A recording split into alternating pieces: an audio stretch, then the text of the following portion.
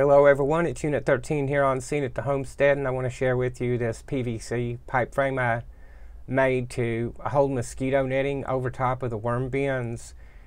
It's designed to prevent insects from coming into it so that I don't bridge the moat, as well as keep or contain the spiders that are in there so they don't infiltrate into the house if we take the bins in for a hurricane or other type of event.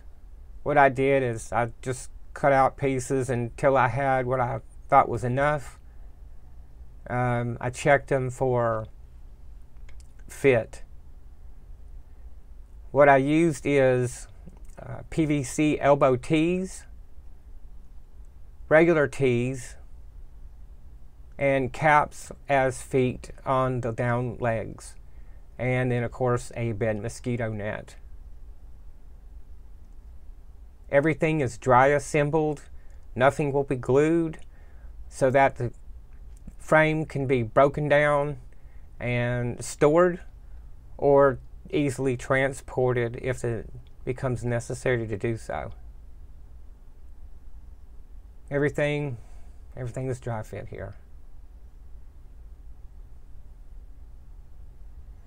What I'm doing now is installing the cross members that will support or help support the net from sagging onto the top of those bins, helping to reduce the possibility of bridging those moats. That way I can introduce a new species in there.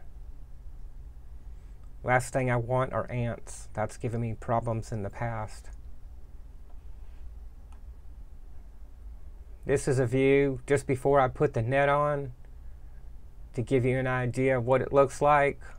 I'm going to leave those cross members on the top loose instead of cutting in fittings for each one, because I believe I'm going to actually add possibly a couple more up there, and I don't mind having them loose. That way they'll be more adjustable if that net is sagging. Another idea I have is if I come across a piece of lattice, that PVC lattice I see on the side of the road out here all the time, I will pick it up and add it to the top here.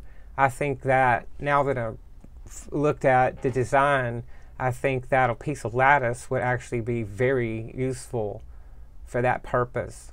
And then I can eliminate those other 3 cross members that are visible in this little section of video here.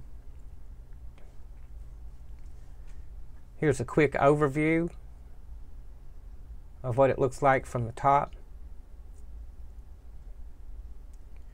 And it's clear to see in this next image here or video that it's bridging, or it's not bridging the gap, it's preventing that net from making contact with the top. And then in this view here is just a little quick walk around of what it looks like after I've installed the net. Total time from the time I put that pipe and the fittings down in that room to the time I picked up everything was approximately 40 minutes. And the whole time, let's see, the whole project cost was $32.93. That's the net, the PVC fittings, and pipe. So that was a pretty cheap fix. I also have enough fittings so that if I add an additional bin, I have enough materials to extend that net out across there.